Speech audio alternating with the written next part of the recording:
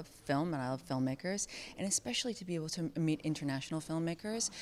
It's not so easy. One of my closest friends, Robbie Brenner, is receiving an award for Producer of the Year for Dallas Buyers Club. So I'm here to present her with the award.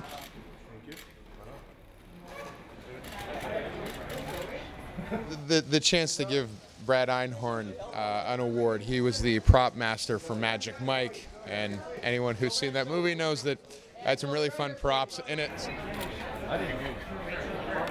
Casey, over here, please.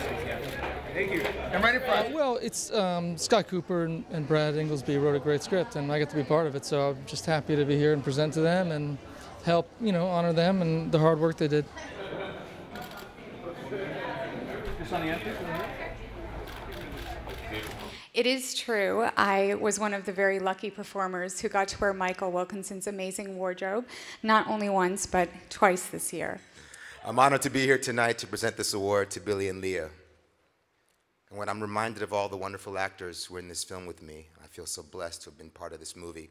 And for that, I am truly honored to present the Hamilton Behind the Camera Award to my brother, David O. Russell. And now we arrive at everyone's favorite part of the evening, the end.